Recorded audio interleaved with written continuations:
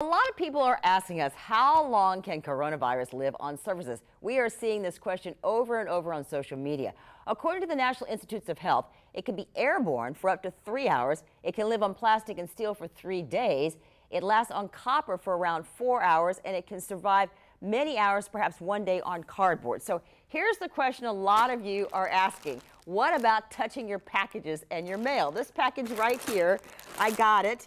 And then I thought, well, maybe I shouldn't touch this. So I set it down in my house, and I didn't touch it for like 5 days until today. And then you'll see what I did in a minute to sterilize it. So on my Facebook page, Miss Fox says, I open my packages on the porch wearing gloves.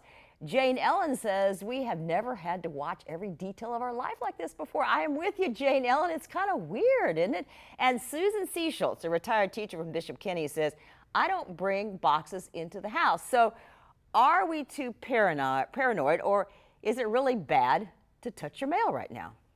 At our house, mail zips in and plunks down. So now I'm thinking, is this germy? I mean, who touched all this?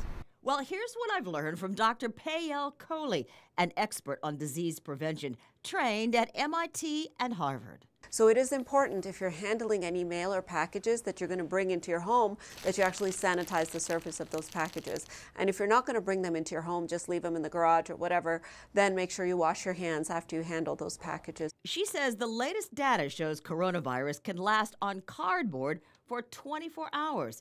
And what about letters? With respect to paper, it's certainly hard to sanitize it very well, but if you take a wipe and just kind of wipe the surface of it a little bit, that may be a reasonable thing to do. We don't believe it lasts on paper very long, and the risk is quite low of, again, being transmitted. The object is not going to directly infect you. It's you touching the object and then touching your face to really inoculate that virus into your nose, your eyes, or your mouth. That's how you're going to get infected. So if you're just careful and mindful of what you're touching and then wash your hands, it should be totally fine. Like I keep saying, better safe than sorry. So thank you for the really good questions. You know what? We're all thinking the same things right now, aren't we? And we are trying to answer your worries and your questions. So I invite you to join our Facebook group. Just look for Facts, Not Fear. We have doctors and medical experts answering your questions there on that Facebook group. They have all the latest data and the research to help you.